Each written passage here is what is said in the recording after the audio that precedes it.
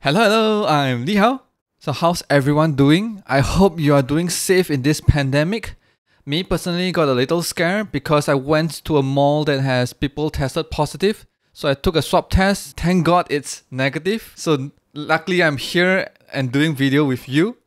So I hope you guys stay safe and never let your guard down during this pandemic. You know what?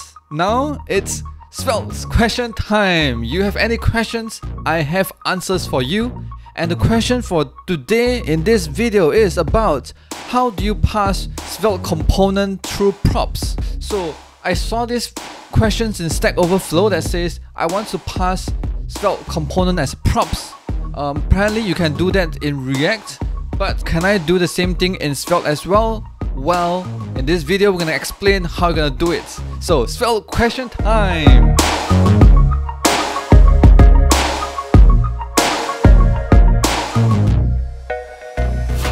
In React, it is common to see component props that allows to be taken in string as well as any elements or components. So in this case, I have my tab panel component in React, which takes in the title and show the title over here. So this title itself can be anything, can be string, elements or components. So over here, I have a string, that's why you see string title, but I can easily change it to say component like underline title. Then you can see that my title is being underlined, or I can change it to a component if I like to. Say for example, a big red title instead. And there you go. However, you can't do that in Svelte.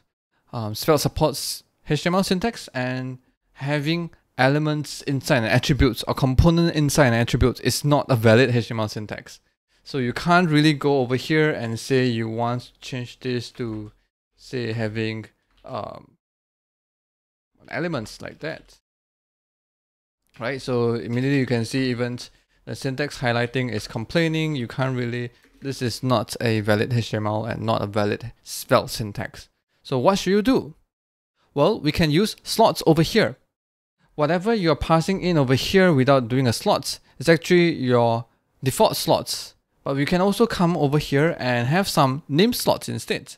So so I'm going to change this to put it over here. I'm going to move it over here and pass in a slot attribute called title. So we're going to assume that we have a name slot called title inside my tab panel. So do I have that? Well, I do not, but I can add it. So I can come over here and say slots name equals to title. So this is our title name slot.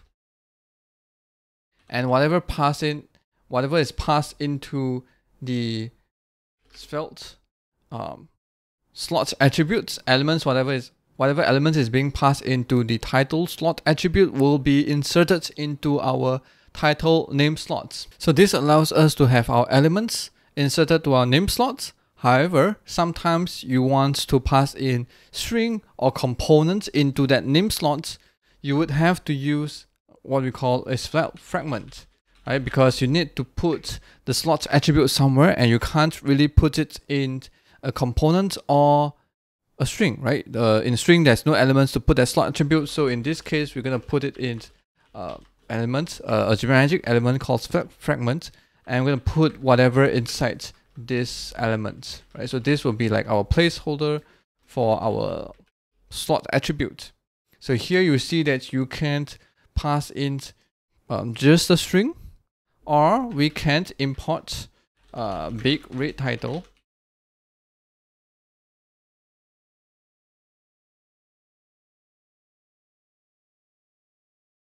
And use it over here.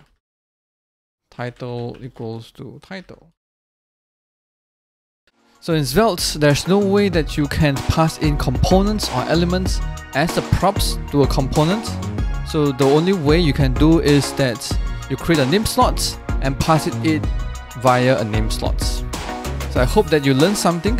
So if this helps you, like the video. And as always, subscribe to my channel so that I will see you in the next video. So see you, bye bye!